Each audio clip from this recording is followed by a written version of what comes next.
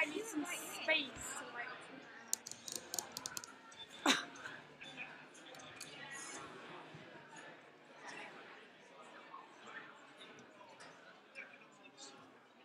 Well, good morning.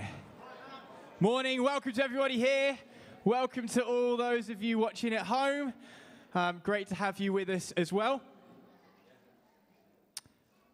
We've got some music coming through our ears, don't we? I'm not quite sure what music that is. There's a bit of reverb on your channel, I think. Oh, wonderful. Great to have you here. My name's Matt. I'm one of the leaders here at Hope Community Church.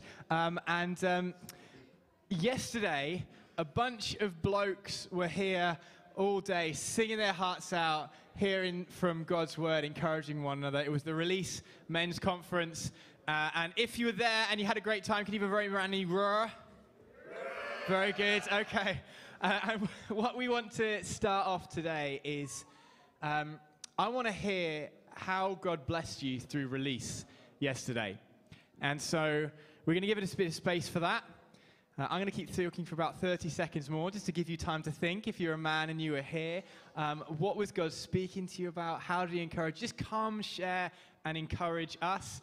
We're going to get some new some new batteries in that microphone. It's so smooth here at Hope Community Church. And then Nick is going to have the microphone there. And so if you want to share what God was speaking to you about, how God blessed you yesterday through Release, the microphone is yours.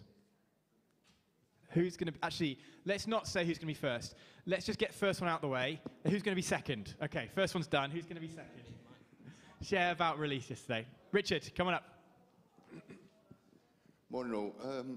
Well, I was just totally blessed to be here and worshipping with all the guys, but the bit I want to share is I brought my son-in-law, who isn't a Christian, and I've spoken to my daughter this morning. She said, are you coming up later? Because he hasn't shut up since he got home. So, please think on me and pray, because I think I'm going to have a lot of questions this afternoon.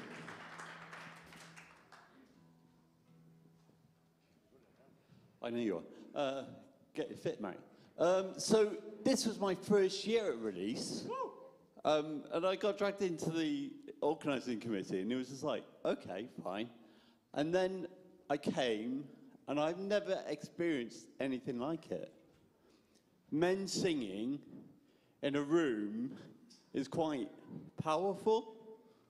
Men praying together, even more powerful. And it's just a great event. So I'll definitely be signing up for next year. I'll probably be on the organising committee next year. So, yeah, and I could just encourage any man who didn't come to kind of get the date in their diary and to come. What is the date, Nick? 4th of February, 2023. Thanks, Jason. Yeah. For those that didn't come, Graham Kendrick, Nathan Blackerby, and Matt Mack. Morning all. Just want to share, I had a message this morning from a guy called Israel Silgram, who spoke yesterday. He shared his testimony with us, and I just sent him a little message to say thank you last night. And I got this off him this morning, which I'll share with you. He said, it was great to be there. Thank you for having me. What you're doing through your church is just incredible. I've heard so many people testifying to the impact that you're having on their lives. He's talking about the collective as a life of purpose. And thank you for your encouragement, and see you soon.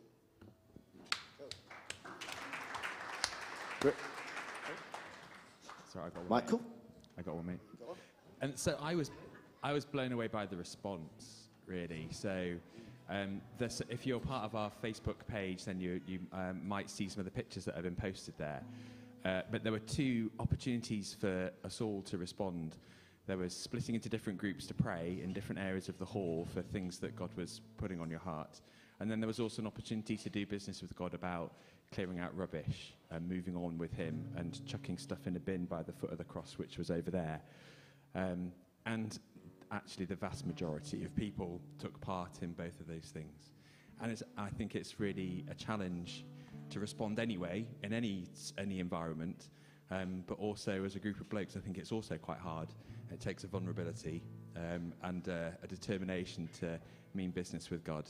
And that's what was happening, because actually we're all on a journey and we've all got, God wants to be doing stuff in all of us all of the time. And there was just an openness to God yesterday, which was really wonderful.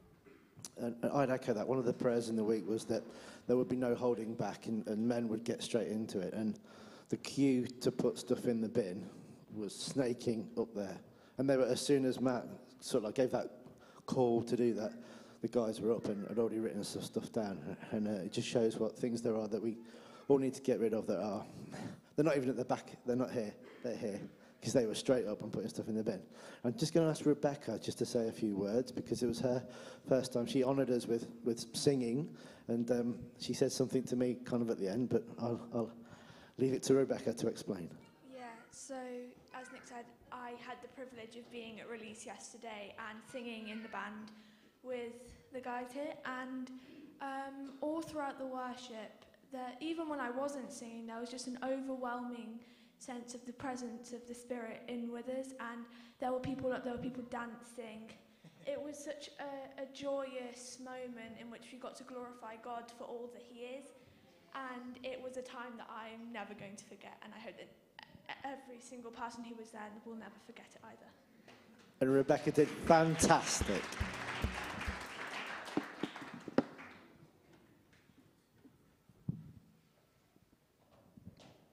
Any more? Go on, Ideli. No, okay, maybe. Will you stand if you're able? We're going to spend some time singing, but I want to read some words. We were focusing on the resurrection of Jesus yesterday, and I want to read some words from 1 Corinthians. If Christ hasn't been raised from the dead, your faith is futile, and you're still in your sins. And those who've fallen asleep in Christ are lost. If only for this life we have hope in Christ, we're of all people most to be pitied. So if the resurrection didn't happen, the whole thing's pointless. But Christ has indeed been raised from the dead, the first fruits of those who've fallen asleep. For since death came through a man, the resurrection of dead also comes through a man. For as in Adam all die, so in Christ all will be made alive. All will be made alive. And so, Father, we celebrate the resurrection life we have in Jesus this morning. Let's sing, church.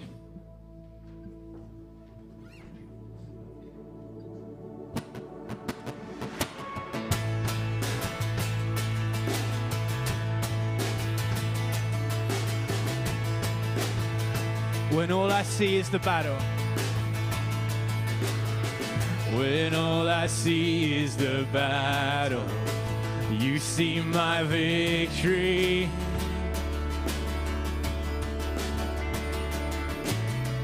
When all I see is a mountain, you see a mountain move. And as I walk through the shadow, your love surrounds me. Yes, it does. There's nothing to fear now, for I am safe with you. So when I fight I'll fight on my knees with my hands lifted high.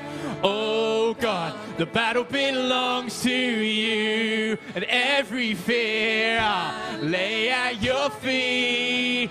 I'll sing through the night. Oh God, the battle belongs to you.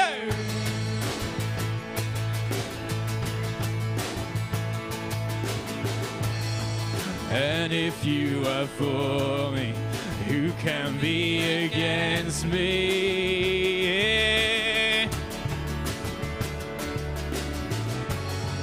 For Jesus, there's nothing impossible for you. When all I see are the ashes, God, you see the beauty. When I see the cross,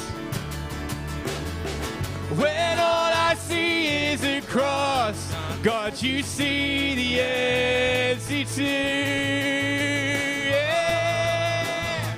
So when I'll fight on my knees with my hands lifted high. Oh God, the battle belongs to you, and every fear I'll lay at your feet. I'll sing through the night. Oh God, the battle belongs to you. An almighty fortress, you go before us. Nothing can stand against the power of our God. You shine in the shadows and you win every battle. Nothing can stand against the power of our God. An almighty fortress, yeah, you go before us. Nothing can stand against the power of our God. You shine in the shadows, you win every battle. Nothing can stand. Let's come to our almighty fortress. Almighty fortress, you go before us. Nothing can stand against the power of our God. You shine in the shadows, you win every battle. Nothing can stand against the power of our God. So when I'll fight on my knees with my hands lifted high. Oh God, the battle belongs to you, and every fear I'll lay at your feet, and I'll sing through the night. Oh God, the battle belongs to you. Hey! Oh God, the battle belongs to you.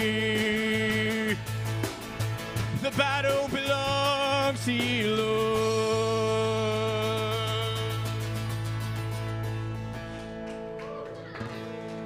And if you are for me, who can be against me?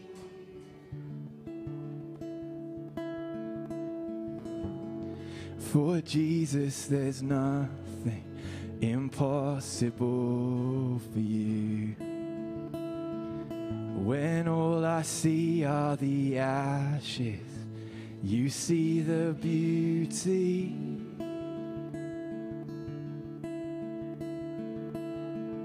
When all I see is a cross, God, you see the empty tomb. Yes, you see the empty tomb.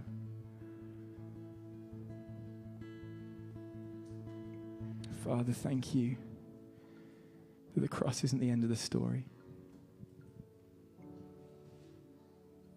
And because of the resurrection, we have hope for this life and for the next. How great the chasm that lay between us. How high the mountain I could not climb. In desperation, I turned to heaven and spoke your name into the night. Then through your darkness, your loving kindness tore through the shadows of my soul. The work is finished, the end is written. Jesus Christ, my living hope. And who could imagine so great a mercy? What heart could fathom such boundless grace? The God of ages stepped down from glory to where I sit and bear my shame. The cross has spoken, I am forgiven. The King of Kings calls me his own. Beautiful Savior, I'm yours forever. Jesus Christ, my living hope. And hallelujah, praise the one who set me free. Hallelujah, death has lost its grip on me. You have broken every chain. There's salvation in your name, Jesus Christ, My living, hallelujah, hallelujah. Praise the one who set me free. Hallelujah. Death has lost its grip on me.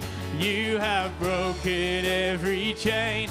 There's salvation in your name, Jesus Christ, my living hope. Then came the morning that sealed the promise. Your buried body began to breathe. Out of the silence, the roaring lion declared the grave has no claim on me. Then came the morning that sealed the promise.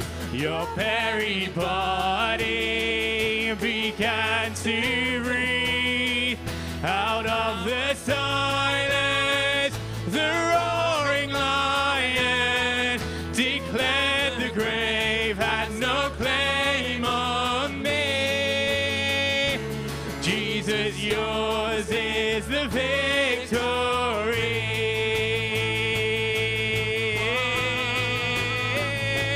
Hallelujah, praise the one who set me free. Hallelujah, death has lost its grip on me.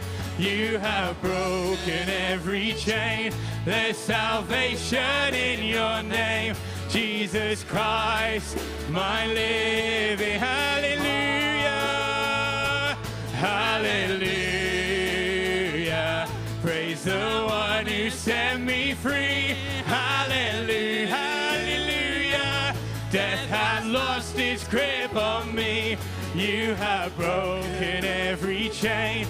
There's salvation in your name, Jesus Christ, my living hope.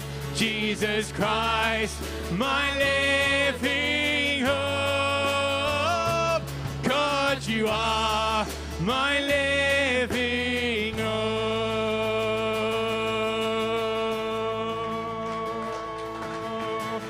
You are our living hope.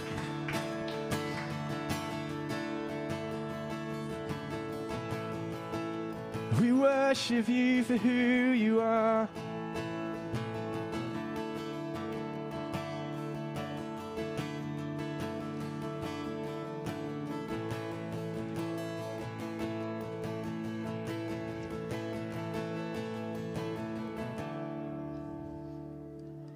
We're going to carry on worshiping, but why don't a couple lead us out in prayer?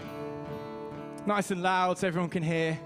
Just prayers of thanksgiving for who Jesus is, what he's done for us. Come on, church, let's pray.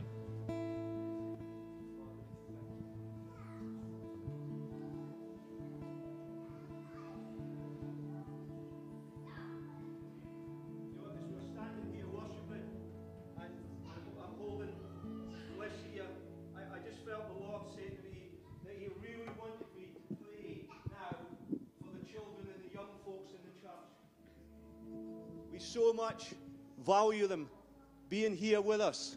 What a blessing it is. What an incredible atmosphere this morning to have our young folks in, isn't it? Yes. Wonderful to have them here.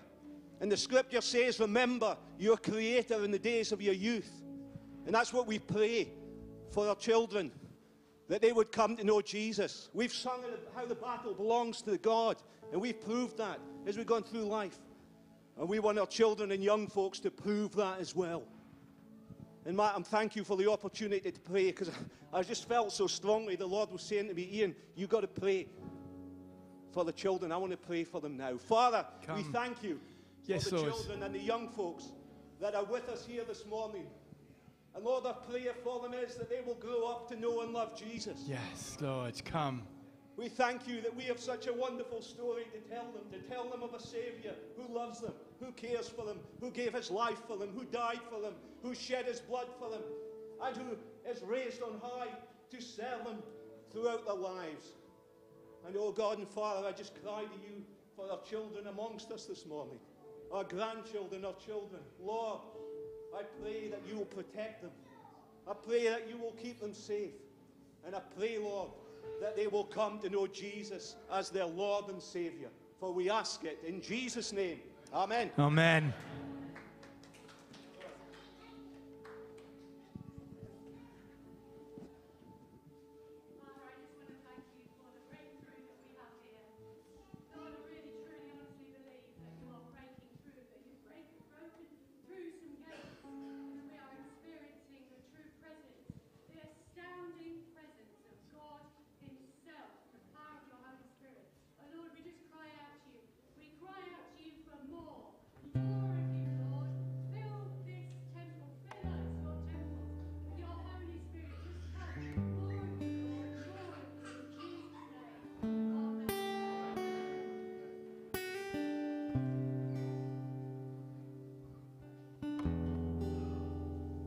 For he made us a way by which we have been saved. He's the Savior of the world.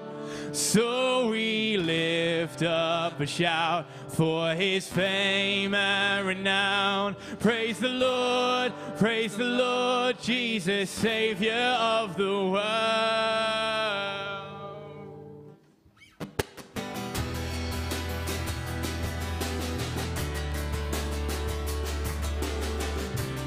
God so loved that he gave his son. God so loved that he gave his son to lay down his life for the sake of us. He bore the weight of our sin and shame with a cry. He said, "It is finished." The Lord overcame the darkness. He's alive. Death has been defeated. For he made us a way by which we have been saved. He's the Savior of the world. So we lift up a shout for his fame and renown. Praise the Lord, Jesus, Savior of the world.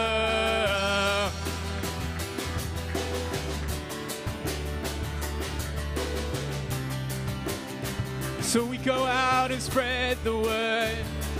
We must spread the word of his soon return to reclaim the world for his glory. Let the church now sing of his coming King, crowned with majesty, our Redeemer, and he reigns, ruler of the heavens, and his name is Jesus the Messiah.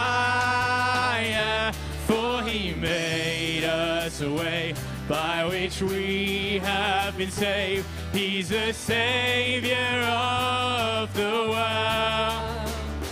So we lift up a shout for his fame and renown. Praise the Lord, Jesus, Savior of the world.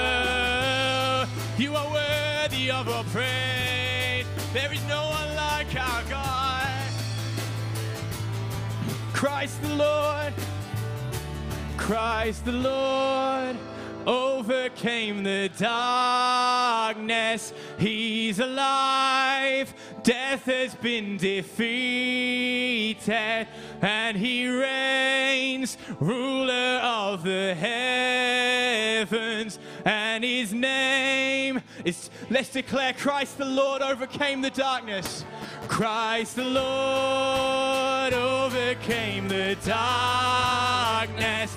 He's alive. Death has been defeated, and he reigns, ruler of the heavens, and his name is Jesus the Messiah. For he made us a way by which we have been saved. He's the Savior of the world. So we lift up a shout for his fame and renown. Praise the Lord, Jesus, for he made a way. For he made us a way by which we have been saved. He's the Savior of the world. So we lift up a shout for his fame and renown. Praise the Lord, Jesus, Savior of the world. You are the Savior of the world. Father, thank you for who you are. Thank you for what you came to do. And we worship you, our risen and resurrected King, this morning. In Jesus' name, amen. Amen. Guys, please take your seats. And our friend Sean's going to come up and give the small talk.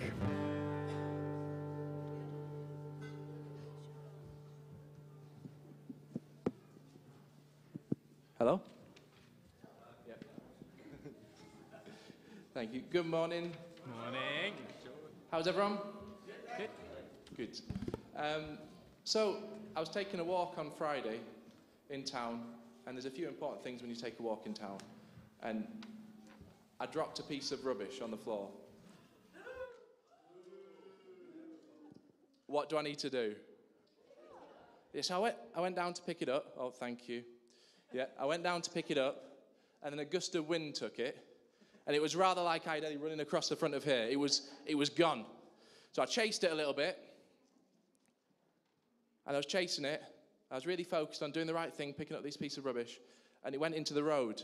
And I stepped into the road, and then I realized, wait a minute. There's something that's more important than picking up this rubbish right now. I need to focus on the road. And I almost ran right into the road, which wouldn't be sensible, would it? Thank you. So I came to my senses. I refocused on the road. I got the pram, which I'd left back there. I crossed over the road safely, and I went and I picked up the piece of rubbish. Because when you're out walking in town, the most important thing to focus on and not forget about is the traffic. Now, this is a bit like in life. There's lots of good and important things you can do. You can work hard on your hobbies and your sports. You can be kind and caring to people. You can do your schoolwork. These are all good things, but you need to make sure that you're focused on God, because that's the most important thing. Just like the traffic is the most important thing when you're walking in town, God is the most important thing in life. Now, this isn't an excuse not to do your homework, because I managed to cross the road and get the rubbish, but you've got to focus on God first. And yeah, I just wanted to remind everyone of that today. Thank you. We're going to sing again. Song with actions. Why don't you stand if you're able? Very simple actions, but reminding us about how we put God first. We put Jesus first.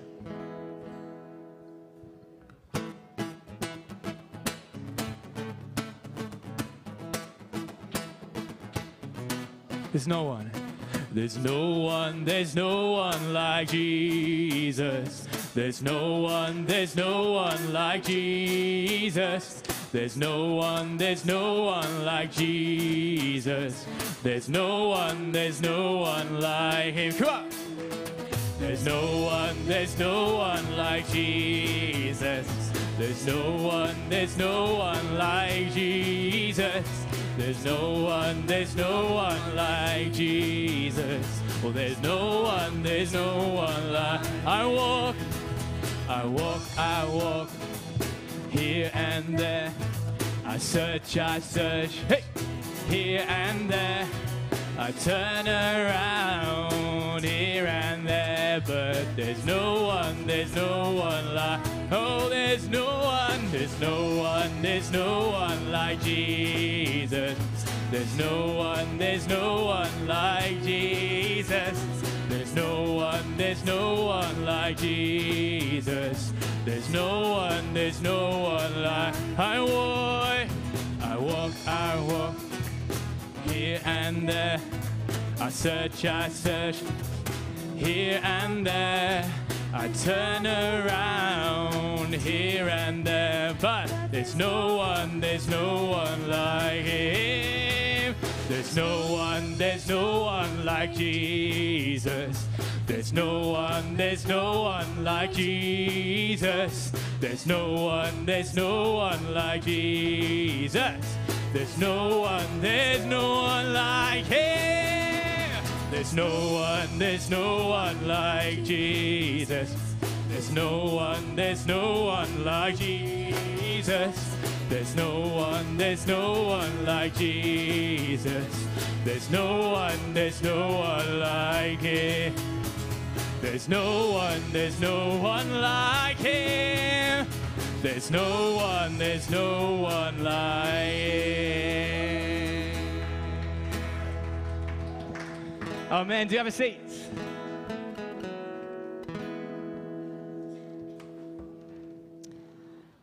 Excellent. Good morning, everyone. Oh my goodness, it's so lovely to see all of you. And I think there's probably some visitors here, or if you're new here, you're really welcome. Please make yourself known to us. There's tea and coffee after. Yeah, lovely to have you here. So I'm Kathy, part of the leadership team here, and I have some family news. So you should have a news sheet, or it might come on email, but we have the Shepherd's Pie Club, which is on the 16th of Feb, and it's a hot lunch for open to all families, and it's actually Knighton Church, and I'm sure Sally's here. Sally, give me a wave. She's over there. So if you're interested in coming, I think there's quite a lot of people, but a few more are always welcome. Every Tuesday morning, we have our early risers prayer meeting, which is thankfully on Zoom, so you can come in your pajamas. It's 6 to 7. We'd love to see you there. The codes should be in the newsletter as well. So as part of a church, many of us regularly give to the church, and we can do that by standing order. And if that's something you'd like to do but you don't know how to, just email admin and they'll let you know. But if you don't want to do that and you just want to give a different way, there should be a box. I'm just like, is it there? Yeah, it is. There's a box as you leave as well. Okay. This is sort of notices and family news. We do have some slightly sad family news. We've got, so Hannah and Pete, Hannah's mum Sue sadly passed away yesterday. And so our thoughts are with her and the family, and with Dave, Pete, Emily, James, and the rest of the family. So Sue loved the Lord. So, it's a time of sadness, but we know where she is. So I'm just going to pray now for her before the children go out. Father, thank you that we are family. And Lord, thank you that we have a hope that is in you. And I just lift that whole family to you now and ask that you would give them peace in this time of sadness and grieving, Lord. And may they know the love of not only their family, but their church family around them and you. Amen. So it's time for our children and young people. I think young people are staying in, but children certainly to leave. If you're not quite sure where to go, head that direction and somebody will direct you. Okay.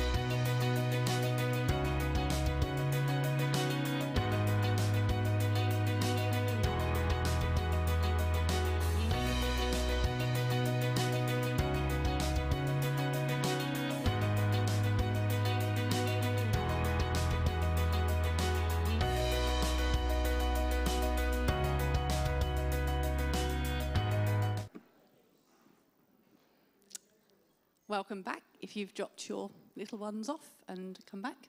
I'd like to invite, can I invite Jemima up, please, one of our members?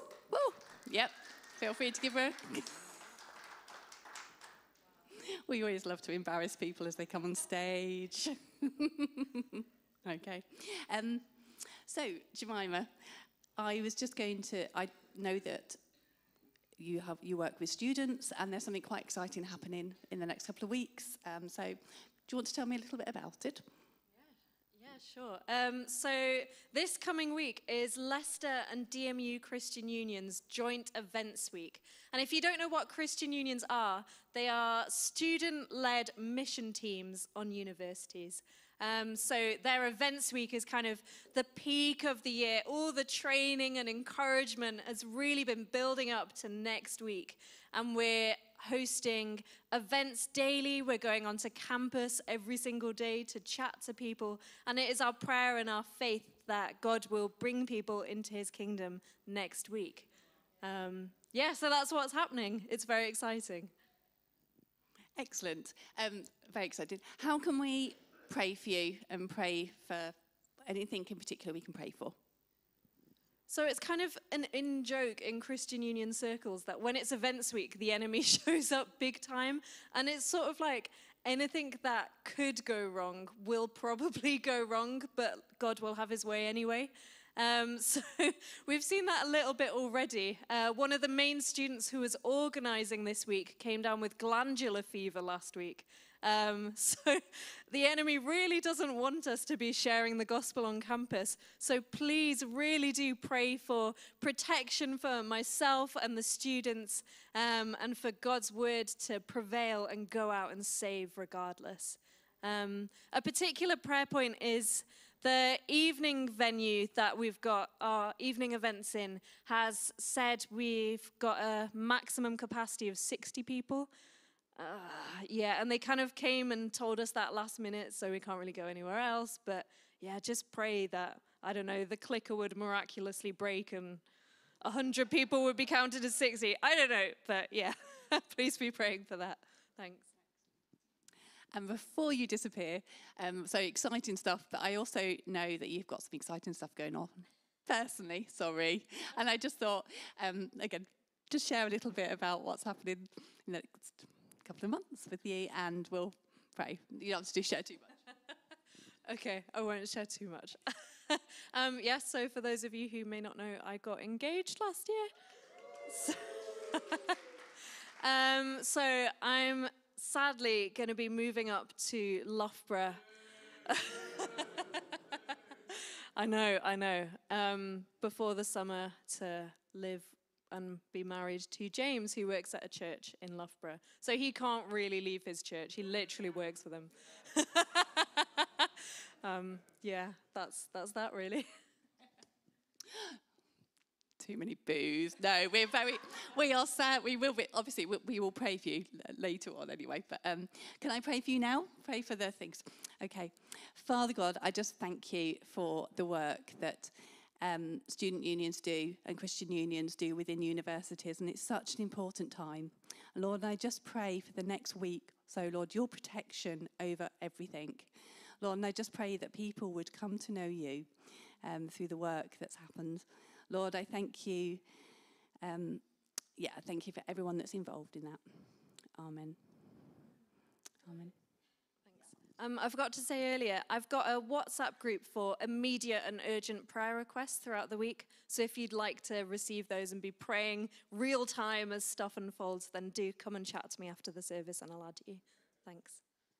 Fab. And we'll definitely be praying on the Tuesday morning, early morning prayer. That will be on our cowl, because I'll forget. But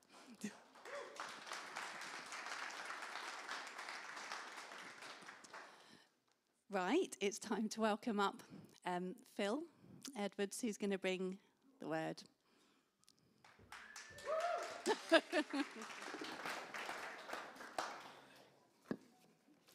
Well, good morning. My name's Phil. I'm a member here and an ex-leader and lots of things, actually. Ex-worker. I'm retired now. I think we should, If you're a rugby follower, then you know we should pray for Ian. And don't speak to the mayors. Is that okay? All right. Perhaps pray for Steve as well, actually. Because, yeah, a lot of sadness today. Right. Let's go for it. What makes you angry? Anything? Now, if I were to ask Lynn that about me, she would definitely say my nemesis is IT. I love IT, but I like IT to work properly. And she will tell you that when IT doesn't work as it should, I get a bit mad. And also when websites are so poorly designed you can't find anything, I get a bit mad. But I've never, ever got quite as mad as this. Can you show the video? Thank you.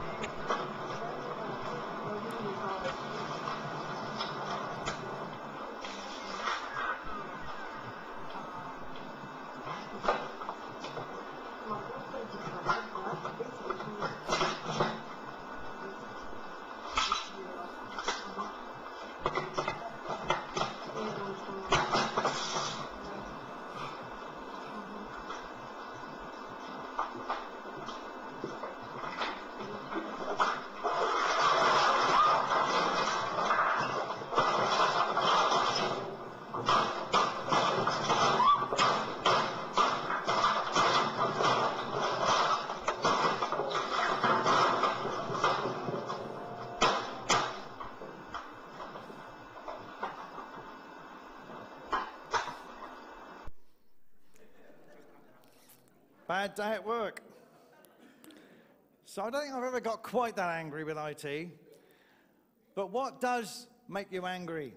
Well, they asked this question of general population, and they came up with some of these things. People who turn left but almost stop before they do is top one. We all can empathize with that, I'm sure. Going along and trying to find a parking space, and you spot one, and when you get there, there's a motorbike. Yeah?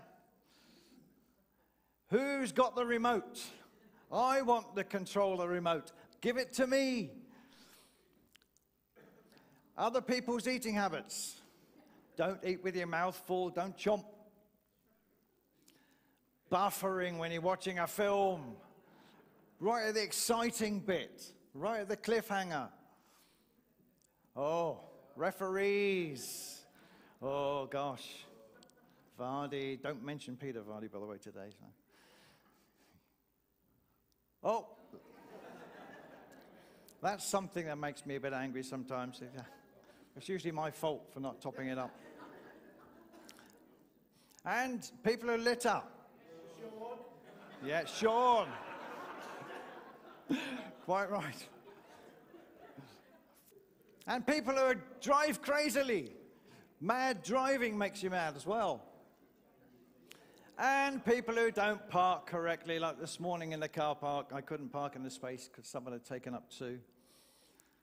These are the things that people put that make them really angry. There are four categories of getting angry. There's the first one, which is the inconsequential things, most of those things on there, where actually after you get angry, you get all embarrassed. You're embarrassed about your response. You regret you've gone off the deep end. You think, oh gosh, I shouldn't have done that.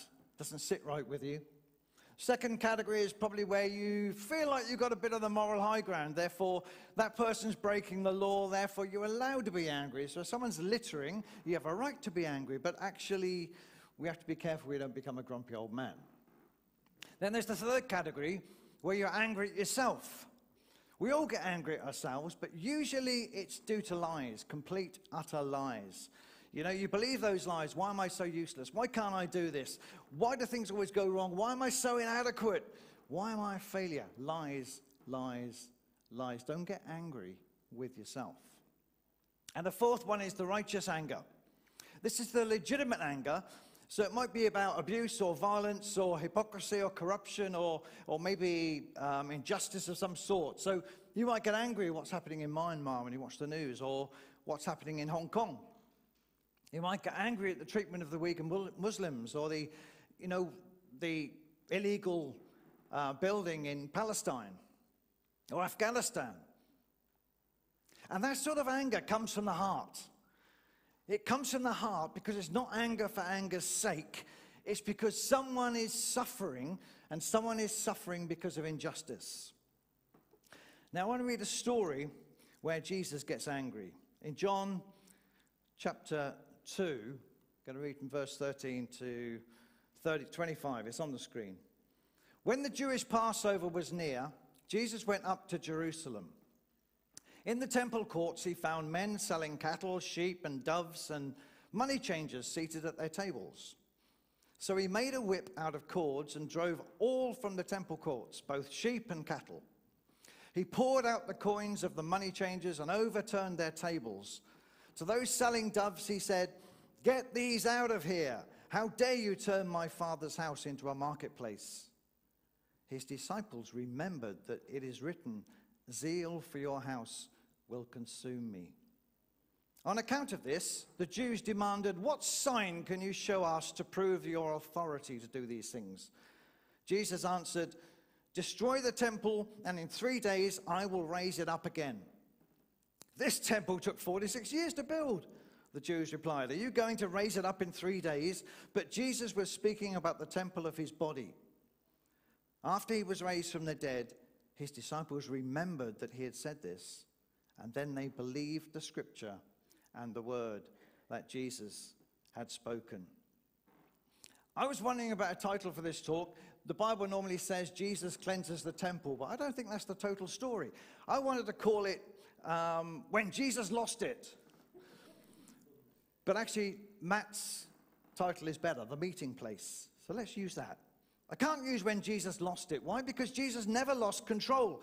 He never had a hissy fit or a tantrum or lose his temper, blow his temper or blow his top. He didn't fly off the handle or regret any actions he did. Anger didn't control Jesus. Jesus controlled his anger. And Jesus' anger never led to bitterness.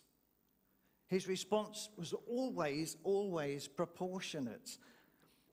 In fact, Jesus is full of the Spirit, so of course, what's he going to be full of? The fruit of the Spirit, the love, joy, peace, patience, goodness, faithfulness, meekness, gentleness, and of course, self-control. Jesus had self-control.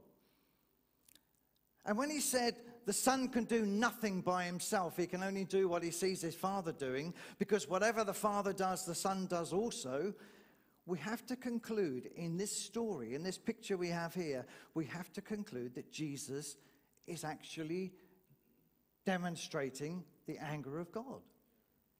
The wrath of God, if you want to call it that. This was righteous anger. This was righteous anger due to injustice and because someone was suffering because they'd been forgotten. We'll come to that. But this anger was coming from the heart of the Father. It wasn't coming out of frustration. It wasn't coming because of impatience like our anger does so often. Jesus gets angry, and when he gets angry, we have to take notice. Because Jesus is the only person who can truly stand on the moral high ground, isn't he? So you say, well, okay, that's good, but what relevance has this got to do with me? Where's the challenge that I'm going to receive today? What's the thing that I'm going to do differently tomorrow than I do today because of this sermon? Well, we're going to get there.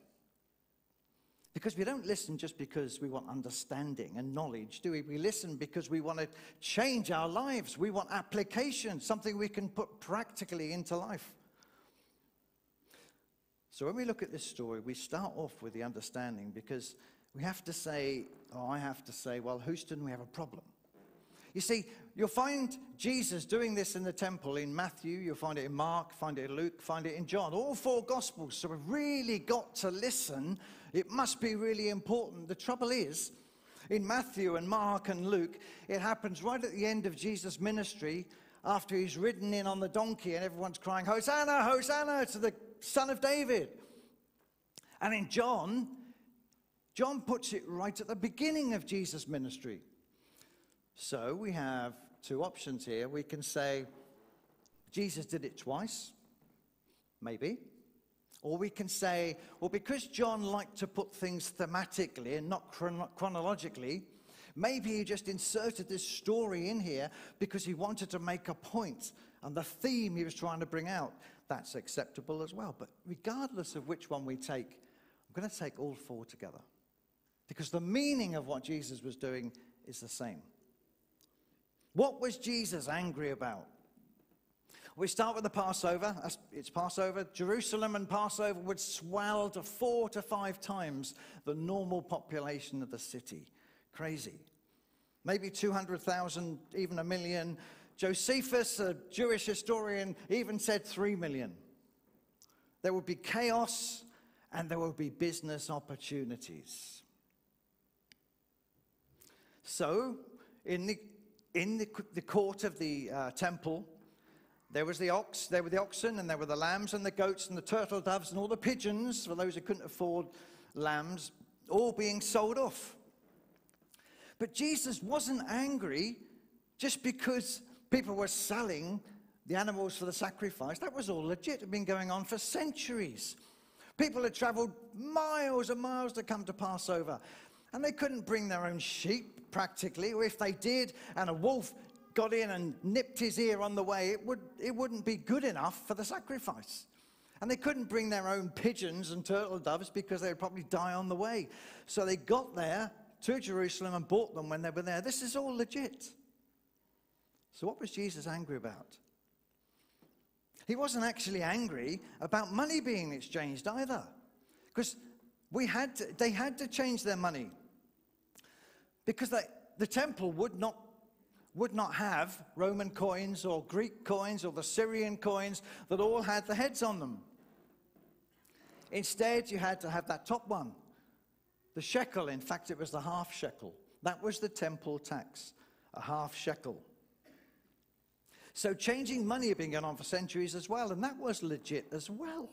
So what is Jesus angry about? Well, Jesus did say in verse 16 of John 2, "How dare you turn my Father's house into a market?" So it's not the actions that are happening, it's where it's taking place, and the fact that no one cared about the impact. Of course, Jesus was also angry about extortion, because people were being ripped off. There's no doubt about that. It's a captive market. This is the dark side of capitalism, isn't it? You know, a bit like petrol prices on the motorway. Don't buy your petrol on the motorway. A bit like printer ink. You buy printer ink and it's more expensive than the printer with ink in it that you bought in the first place. They're ripping you off, aren't they? Well, maybe. Water, bottle of water in the airport. Beer in a club in Ibiza. I don't know why I put that. I've never been to Ibiza, but I'm not sure I've ever been in a nightclub to come to that. Anyway, the vendors were making a fortune. And they were making a fortune out of a celebration of freedom from slavery. That wasn't pretty. But more importantly, they were fleecing the outsiders and the visitors, all flooding in from all parts of the world, coming into Jerusalem. They were taking advantage of these people instead of doing what God had told them to do, which is to always offer hospitality and friendship. And no one cares about the impact. That's Jesus' point. And if he quotes Jeremiah 7, you'll find that in the Matthew and the Luke account. He quotes, "My house will be a house of prayer, but you have made it a den of robbers." But you know something, if you go into Jeremiah 7 and you read the whole passage, you will see why Jesus is quoting it. Because it's all about the oppression of the foreigner, the oppression of the fatherless, the oppression of the widow. And the Bible often talks about those three together, foreigner, the orphan, and the widow. What it means is anyone who's in need of hospitality, anyone who's in need because they're poor. And the passage is all about that. And Jesus is saying they're being ignored. You have made the temple your hideout, is what that passage says. Do you think I can't see you, says God in that passage? I will remove my presence from you. So it's a pretty angry passage, that Jeremiah 7, and Jesus is picking it up. But the nub of Jesus' anger is coming from the heart of God for the outsider. They should have made to feel they belong, but instead they're being ignored. The lost, the fatherless, and the social outsiders, they're being totally ignored. And Jesus said this, he quoted this time from Isaiah 56, which you'll find in the Mark and Luke account. My house will be a house of prayer for all people, for all nations. Jesus quoted. Foreigners should be welcome. And if you read that passage in Isaiah 56, you will find it said, let no outsider say, I am excluded from the temple, it says. That was Jesus' anger. The outsider was being excluded from what was the court of the Gentiles, the only part of the temple they were allowed in. This was the court for all the non-Jews and also for Jews who were considered ritually unclean, and that's a can of worms. Actually, the can of worms wasn't allowed in either, but that's by the way. The court of the Gentiles is the house of prayer for all people that Jesus just quoted from Isaiah. It was unpoliced, open to everyone. It was instructed by God that it's got to be there, that there should be a place for the outsider. But they couldn't get too close. They could only get into the court of the Gentiles, the non-Jew, because they were faced, when they tried to go any further, they were faced with this sign, which interpreted says, I'll have to read it up here because the beam's in the way. You can read it. No foreigner is to go beyond the balustrade and the plaza of the temple zone. Whoever is caught doing so will have himself to blame for his death, which will follow. Bit ambiguous, isn't it? That's what they got. But they were allowed this huge area called the Court of the Gentiles to go and worship, even if they were an outsider. But they couldn't get close. Some had come to worship the God of Israel, even though they weren't Israelites. Some had come just to look at the temple and to try and understand who this God is, but they couldn't get close. There was a busyness, there was a lot of noise, there was a focus on the rituals in the Jewish bit. Instead of an inclusion for everyone, there was an exclusion. Instead of accessibility, there was no room to move. Instead of an atmosphere conducive to worship and prayer and contemplation, there was a total hullabaloo. And they had forgotten God's heart for the outsider. That's why Jesus was angry. Okay, what about the application? What does that mean to you and me? Let's try and get something out of this that's practical that we can put into practice tomorrow, shall we? Verse 19 says this. Jesus said, destroy this temple and I'll raise it again in 3 days. And of course, all the officials of the temple and the priests all said, what? It took 46 years to build. How are you going to build it in 3 days? And what did he say? The temple he spoke of was his own body. See, the era of bricks and mortar as a temple for the presence of God to live in had ended. The temple was going to transfer into Jesus' body. Jesus, full of the Holy Spirit, the perfect human and God. The temple was going to transfer to Jesus' body.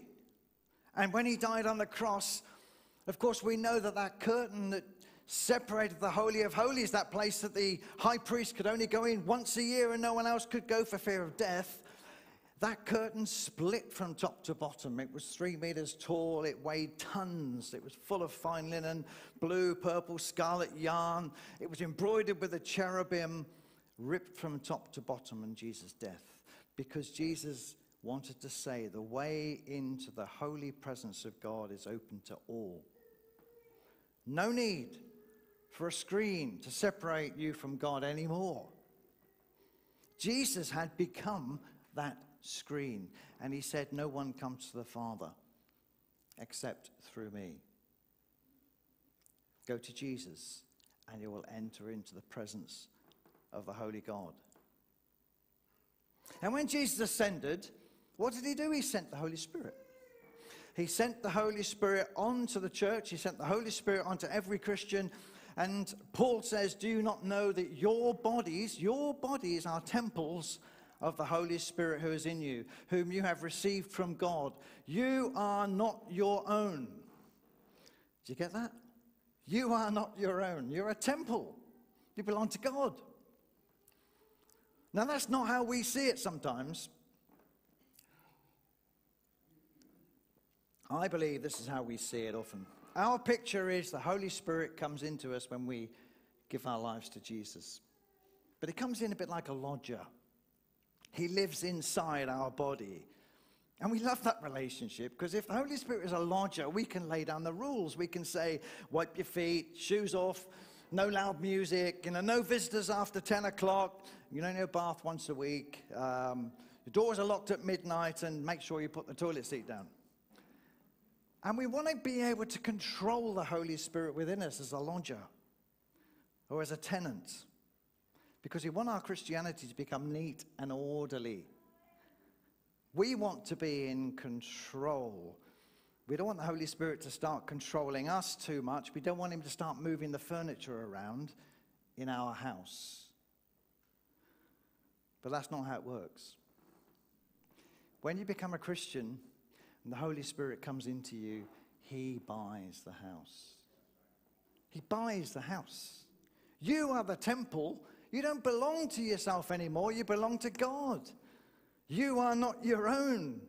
You become the lodger. You become the tenant. And God becomes the landlord. And he's the King of Kings and the landlord of landlords. In verse 16, Jesus called the temple this, my Father's house. You are the temple, therefore you are the Father's house. His house. He owns you. Lock, stock, and barrel. Wow, if you're a Christian. So, there's a new notice now that you can have in your temple, which is your body. And this notice is this: everyone is welcome to go beyond the balustrade and the plaza of the temple zone. Whoever is caught doing so will have angels rejoicing in heaven to celebrate the abundant life which will follow. Hey, everything's changed. The court of the Gentiles has to be open to make room for the outsider. Because that was the point of Jesus' anger. For those outside the kingdom of God. For those who want to find their way further into the temple, they start in the court of Gentiles. But we want them to pass through into the Israelite court. We want them to pass through into the court of the priests and to discover that Jesus is the great high priest. We want them to pass in to the holy place, or to the place of sacrifice, to realize that Jesus is the sacrifice for all their sins. And all their sins can be wiped away and they can receive forgiveness.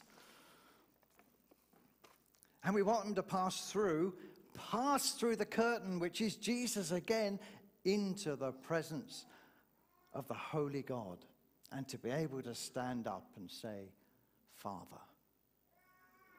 Isn't that what we want for everyone? It's what we have. We want the way to be accessible to everyone. The challenge is to open up the court of the Gentiles in your temple for everyone. And I think sometimes we need to free the clutter. Just like Jesus' anger about what was happening at Passover, we need to clear the clutter. We need to provide plenty of room for the outsider to rub shoulders with you in your temple. People who are on a spiritual search. People who want to just understand your faith. Why are you a Christian? What does that even mean?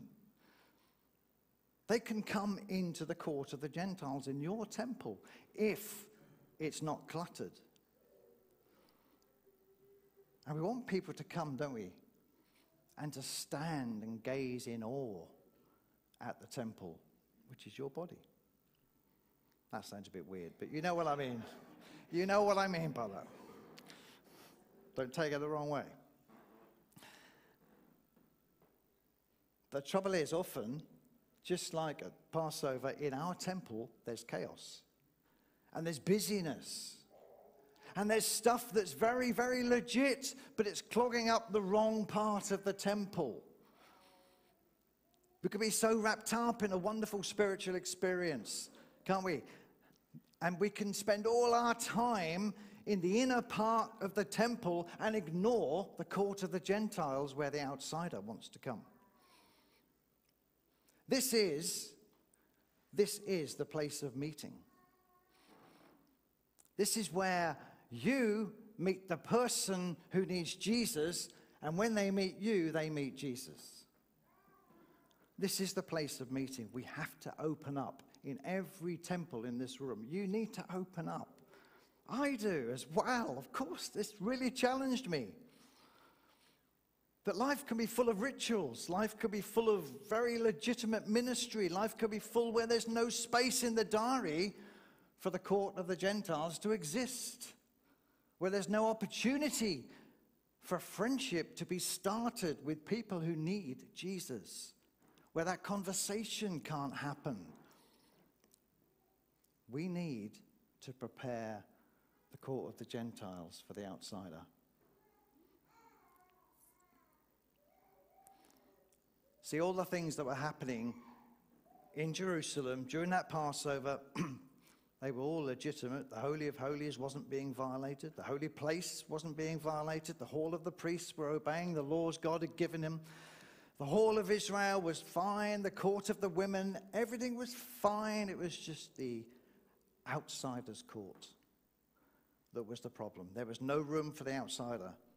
The house of prayer for all people. And we fall into that trap sometimes as well. We need the heart of God for the outsider. And sometimes we have that heart, but we have no space to do anything with it.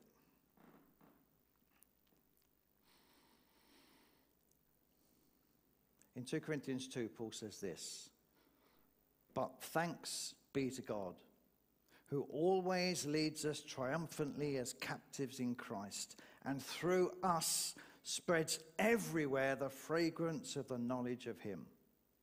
For we are to God the sweet aroma of Christ among those who are being saved and those who are perishing." And to smell that aroma of Christ, people have to get close to you and begin to know you. And we have to make sure that happens. So let's cut to the chase, shall we? What's the way to clear the court of the Gentiles for the outsider? What's the way to make sure hospitality happens, that friendships start, that conversations happen? Well, practically, we have to plan ahead. It's like a lot of things in life. If you don't plan ahead, it never happens. We drift through and it never happens. We have to plan, actually think about it. We have to clear spaces in our diary. We have to deliberately invite people. And we have to be a bit creative. And this is the challenge I throw out today. To me and to all of us. Let's actually plan this in our lives so that we're not just spending all our time inside the temple, but we're actually in the court of the Gentiles, welcoming the outsider so that they too can be led into the temple to meet Jesus. Just want us to have some thinking time. So just going to leave a couple of minutes. I want you to think about a person, maybe a couple, maybe a family, who you could actually invite, maybe to a meal in your house. I mean, think carefully. When was the last time a non-Christian couple came to your house for a meal? I know some of you do this regularly, so this is not for everyone, but a lot of us, we just forget. Life drifts on. Let's listen to God and think about who God is placing on our hearts, the heart of God for that outsider. And this may not be something you're planning where you hit them over the head with the Bible. This may just be something that is the start of a conversation and the start of them looking at you and seeing the temple that you are. Maybe you could play golf with somebody and have a chat. Maybe lunch with somebody at work. Go for a walk. Always good for a chat, a walk. Maybe just invite someone for a coffee. Maybe just visit somebody around the corner from where you live for a chat. Pray for those God encounters that you can't plan for as well. That God will give you the words to say at that time, and that friendships will develop out of nowhere because God has actually planned it himself. So let's just have a time of quiet and see what name God puts on your heart.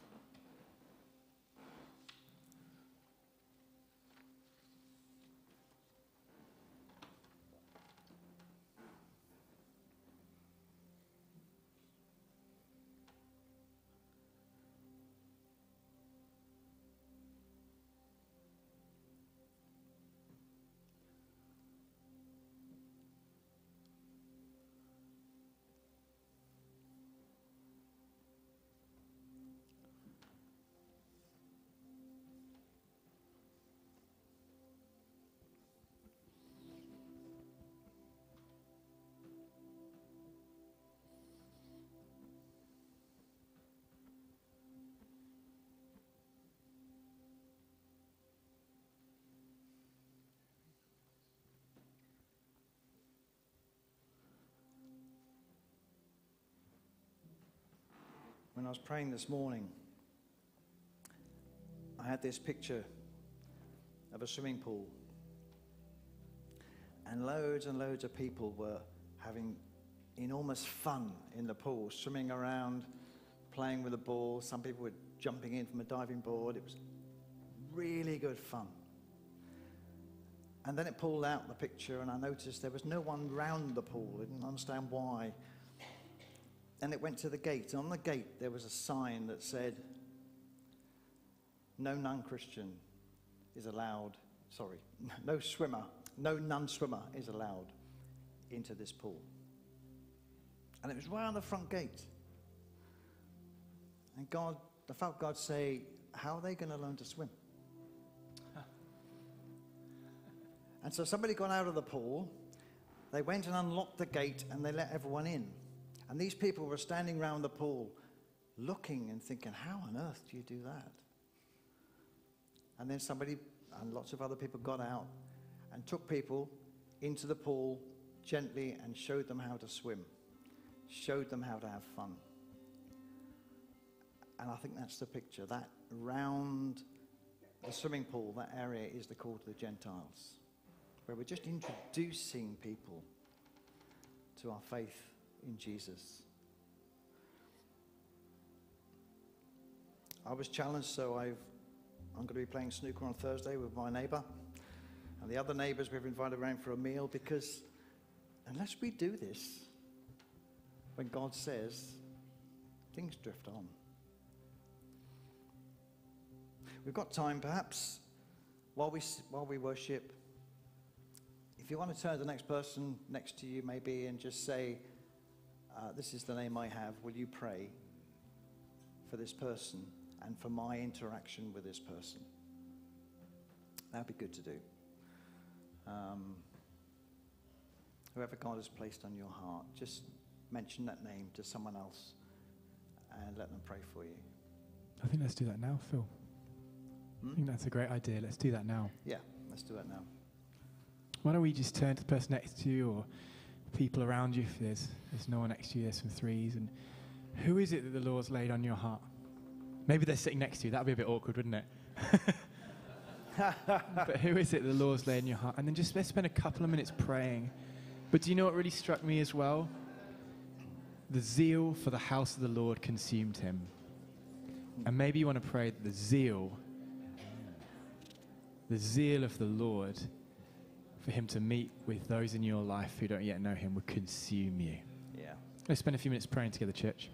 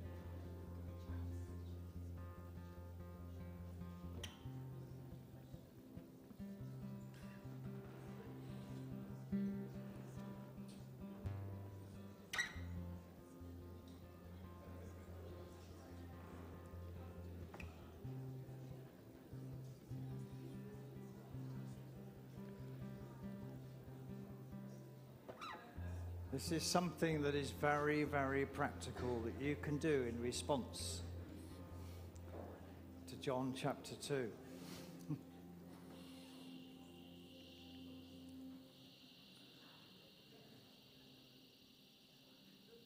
Gasky, I know that there are other people here as well. I know that this is your life.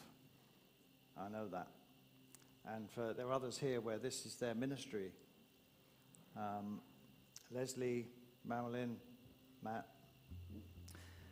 I was praying for you this morning, and I saw you throwing a life buoy in to somebody to rescue them out of the waves. And I remember thinking, that's what Gasky does. But then it changed, and suddenly the life buoy changed to what I can only describe as a huge, giant jalebi. You know that Indian sweet? And it was like lots and lots of life buoys all joined together. And I felt God say, not one at a time. This is not one at a time. Plenty of people can grab hold of this and be saved. Take it away.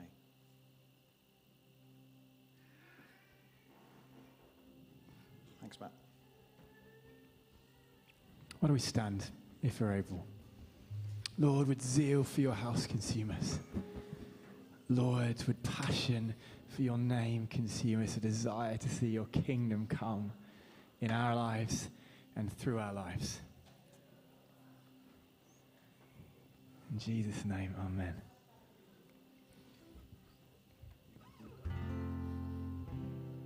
Come set your rule and reign in our hearts again.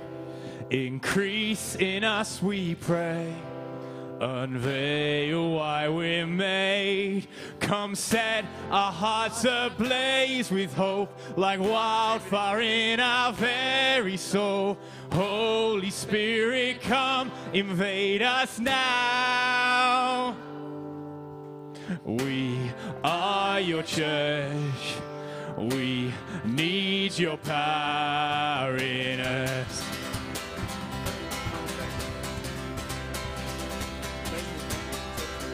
We seek your kingdom first. We hunger and we thirst.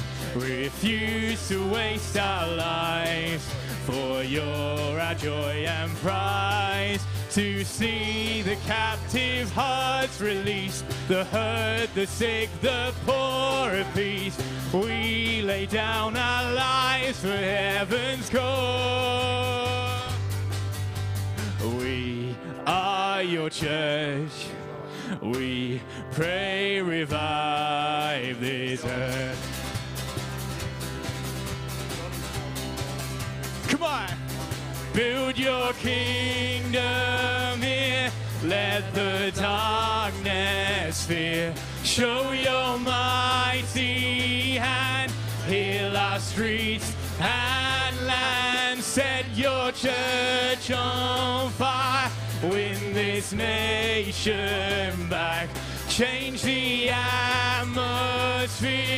Build your kingdom here, we pray.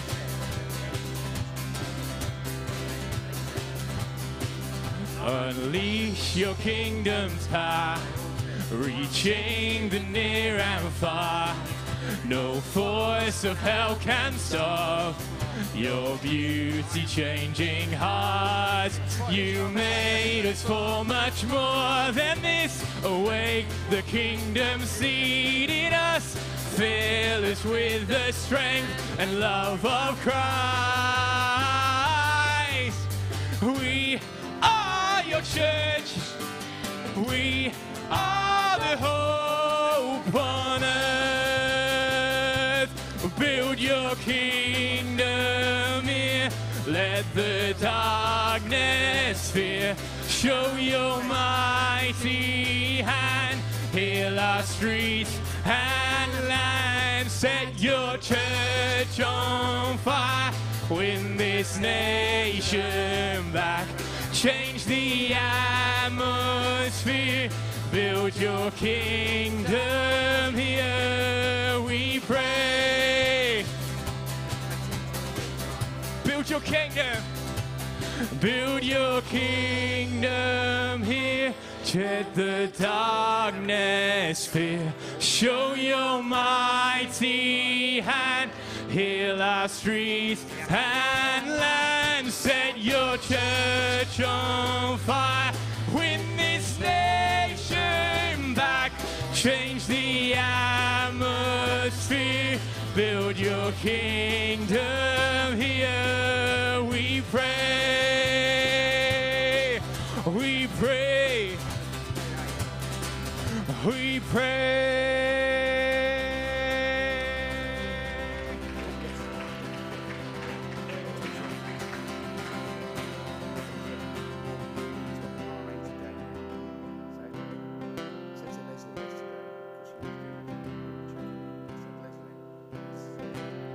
A phrase that's really popular in New Wine is the meeting place, is the training place, for the marketplace.